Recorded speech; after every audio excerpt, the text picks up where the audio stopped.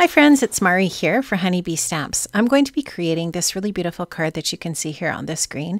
I'm going to be using a bunch of products from the recent Sealed with Love release from Honeybee Stamps.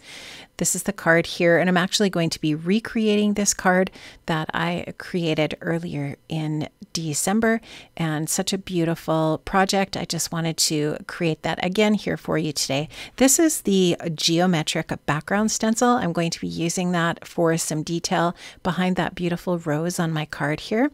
So you can see this just creates some really fun texture. This is the Lovely Layers Rose die set. So this is a standalone die set that creates just that gorgeous, beautiful rose that you saw there on my card. This is the Delicate Doily die that creates the outline and the kind of embossed impression of that doily. And then this is a coordinating stencil so that you can create some really beautiful ink blending on that doily. So here what I'm going to do is I have that geometric background stencil on some white cardstock, and I'm just going to run some texture paste through that stencil to create the texture behind my rose and behind the delicate doily that's going to be the base for that rose. So you can just see here I'm using my Nuvo silicone spatula just to draw that texture paste through the stencil. I'm going to try to smooth that off as much as I can so that the texture that this leaves is nice and smooth on top, and it's going to be quite thick and create just this really nice texture, like I said. So I'm just going to set that aside to dry, and here you can see I've taken this doily die and I have run that through my die cutting machine with some white cardstock. It cuts it out, obviously, and it also embosses all of the detail in that doily. Now that makes it really simple to just lay the stencil over top of the doily and add a little bit of ink. So I really wanted to go with that same blue color scheme that I had in my original card.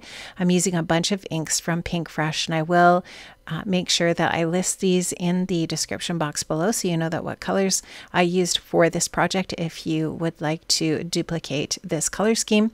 You could use any of the inks that you have in your stash. Of course, you can use your oxides or just whatever you have and create any type of color scheme that you would like to go along with your project. So here you can just see I'm starting off with the lightest color of blue. Then I'm going to gradually go into darker colors to add a little bit of detail. I did want to leave one side of the doily quite light, just to almost kind of create a bit of an ombre color scheme here with this project. So I'm just going to, like I said, go ahead and slowly but surely get darker and add kind of a little bit of a dark outline around the center of that, or around the edge of that circle and the inside of the circle. And then also a little bit of darker detail in the lace of that doily there. So just adding that in with my honeybee brush, and I am using one of the smaller detail brushes for this blending. It just works really well, and I just used that same brush for all of the different colors of blue. I just rubbed the excess off on some paper towel in between the colors of ink. This is my shimmer spritz in that clear shimmer. I've just spritzed that over top of the doily, and now I'm just going to set that aside to dry. It just creates a really pretty sparkle and shine. I've die cut out all of my Lovely Layer Rose die pieces out of white cardstock, and now I'm going to use the same colors of blue that I used for that doily to color in and blend the color onto the roses. And what I did was I created a darker hue at the bottom of the rose and then at the top, and I kind of tried to vary with the different layers, leaving a little bit more white on some and a little bit darker on others, so that when you see the rose in the different layers, you can see kind of like a variation in light and dark in the layers. I think it just makes it look a little bit more interesting in that way. And I didn't want the blended color to be solid. I just wanted there to be a little bit of impression of some light hitting the petals of this beautiful rose when it's all assembled. So again, just starting with the lighter color, going into the dark as I build up the color, and using that darker color at the base and then just on the tips of the petals. So just going to finish that up, and I'm not going to show you ink blending all of these different pieces because I do exactly the same thing for each one of these different layers, and then I will show you how I assembled this rose as well. So just using those inks to blend that on and get that all done. Now I'm using a couple of colors of green for my leaves, and I just wanted a really nice pale light green and then kind of almost like an olive green color. And I'm going to just start off here with a lighter and then use a little bit of the darker as well. And again, I'm not going to show you coloring all of the different leaves. I am just going to show you one leaf here, and then I will color the rest or blend the rest off camera. But I just wanted to show you, I'm kind of using basically the same method as I used for the flower, where it's darker at the base of the leaf and then kind of a little bit of a lighter area.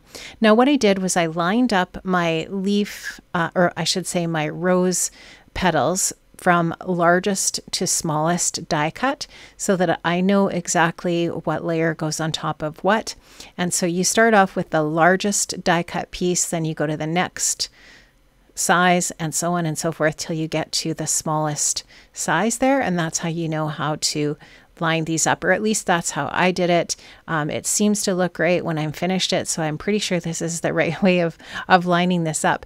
And what you will notice when you line these up too is if you can see the embossed part of the die.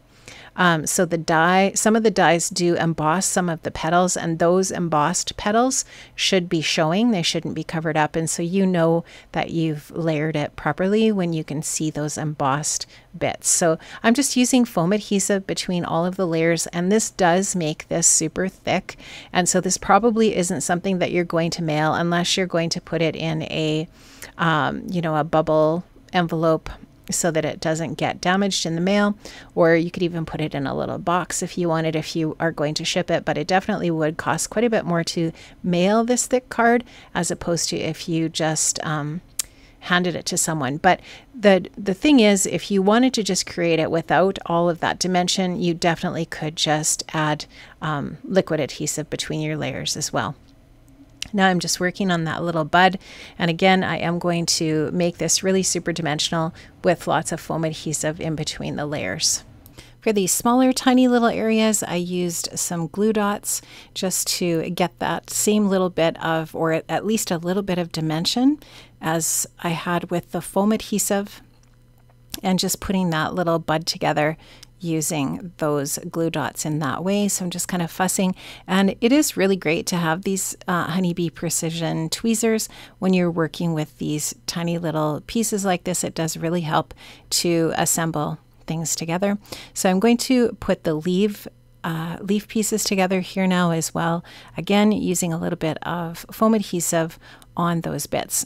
Now this piece does go onto the bottom of the rose, and what I did with my original card that I made, and I wanted to do that with this card too, is just take some of that green ink and blend that onto the bottom of the rose so that it does look like there's a little bit of greenery there as well. And here you can just see I'm going to start to put the foam on those leaves and assemble those as well. Now the really cool thing about these little leaf bits is you could actually cut this stem up and put the leaves wherever you want. You wouldn't have to necessarily use this stem with the 3 leaves on it. You could trim the stem up and you could put the leaves around the rose in a different way. Totally up to you. You could definitely be very versatile with this die set and use it as you see fit. And I'm just going to cut up some tiny little foam pieces so that I can get some dimension on these really small little layered pieces here. And again, just using some glue dots there where I need a really teeny tiny little piece. And that's going to do it for those leaves. I'm just going to finish up here with this piece that goes onto the bottom of the rose. And then I will start working with these pieces on my delicate doily card base here. So this just looks so pretty. I do really love the blue and green. I think it's a gorgeous color scheme, and I just think that it really sets off that beautiful rose so nicely. So there you can just see that doily is going to layer over top of that textured stenciled area. Now I have cut that textured stenciled area to 5 inches by 5 inches and added it to a 5.5 by 5.5 inch card base. So there's a nice little bit of a margin around the edge of that textured piece. I'm going to, or I have popped up the doily on some foam adhesive as well. I've added a little bit of glue to the foam adhesive backing just to make sure that that is going to stick to that texture paste. And now I'm just going to use my honeybee glue tube to adhere this really dimensional rose onto the doily, and I'll do the same thing with the leaves and get those adhered to the base of that rose, and or to the, yep, just to the base of the rose there. Now I'm going to go ahead and do some splattering with some white Dina Wakley gloss spray. And here I've used the Bitty Buzzword Be Mine set. Love this so much. And I've taken the word heart and I've trimmed it out 3 times out of white cardstock and glued those layers together. Now I've also cut the heart outline from some blue cardstock that coordinates nicely with the inks that I've used there. I've glued the heart the scripty heart onto the base. And now I'm also going to stamp out that sentiment, "You are my," from that Bitty Buzzword Be Mine set as well. I'm going to use the Be Creative embossing ink. This is a brand new product to the shop. So this is the new Honeybee Stamps branded embossing ink and watermark ink. I'm going to stamp that onto that sentiment and get that stamped onto some white cardstock, which I've treated with my anti-static powder tool. I'm just going to go over top of that with some black embossing powder. I'll melt that with my my heat tool here and get that nice and melted, and that's just going to give me a really nice dimensional sentiment for my card front. So I'm going to pop up my sentiment on some foam adhesive as well and just get that onto the card. There's just a really nice logical spot to pop this onto my card there, just below the rose and to the left a little bit. So I'm just going to use my tweezers to help me get this into the right spot, and then I will add the "You are my" to that little space above the word heart. So I've just added some foam adhesive to the back of that sentiment, and I'm just going to use my tweezers again to help me get that into place. There's just a perfect little spot above the word heart there for that sentiment. I'm going to get that stuck down there. Now I just wanted to take that bud and add that in above the sentiment there. So I will go ahead and just push that into the area that's not adhered, and it just fits perfectly into that spot. Now I am going to show you the first card that I made off camera, and I'm just showing you just that subtle difference of putting that bud in a different spot.